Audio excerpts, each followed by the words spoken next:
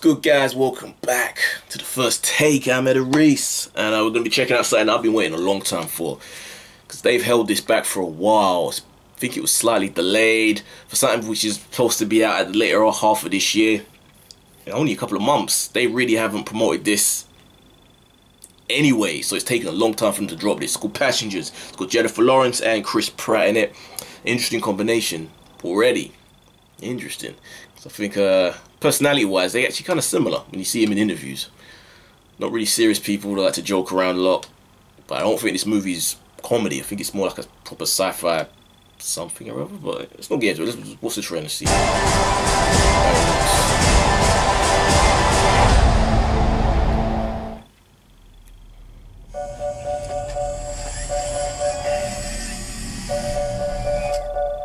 Hello. Is he asking me on a date? She didn't seem that impressed. Wow. You clean up pretty good yourself. You two look fine this evening. We're on a date. Very nice. Took you long enough to ask. So, why did you give up your life on Earth?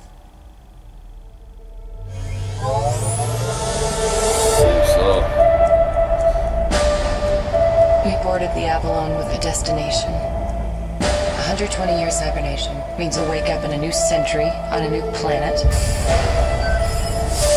But a year ago, everything changed. Hello? Anybody here? Hello? Do you know what's going on? Nobody else is awake. I think something went wrong with the hibernation pods. We woke up too soon. 9 years too soon. Yes. We have to go back to sleep. We can't. We love you.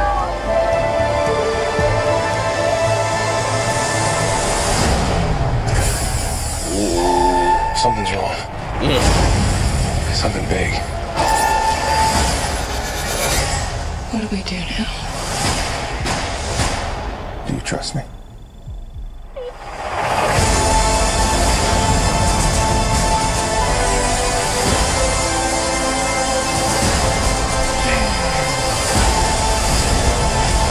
This ship is gonna go. I have to do this.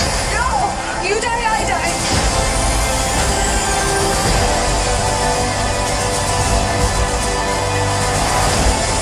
There's something I have to tell you.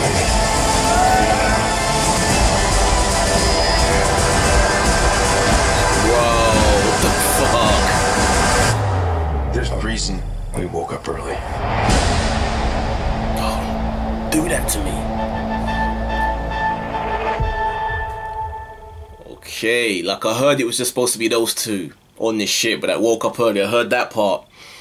But I like the fact that they find ways to put other people in there. So Michael Sheen, always good. Never a bad idea putting him into a movie in any small part. To have him as, like, I guess he could be like the computer. Whether he's only in the position of the barman or he's just like the voiceover as well. That they're gonna have that, you know, like, you know, with Star Trek where they chat to the computer and it talks back. That ain't a bad way to wake up though, to find that it's just you and Jennifer Lawrence up in the ship. That's there's worse situations to end up in. Until the ship starts fucking up, and then then it's worrisome. This script is supposed to be amazing. That was always the thing I always heard. The script is amazing. They can't wait to make this film. This is back before, you know, they actually started making it. And that's what drew the two together. Also heard Jennifer Lawrence saying that this was a hard movie for her to make because of her love scene in the movie. It was the first sex scene. And she panicked like a motherfucker. She had to get drunk beforehand because Chris Pratt's a married man, and that kind of gave her anxiety. So that's going to be funny to watch in itself. Who would be your ideal wake up in a space station alone with person?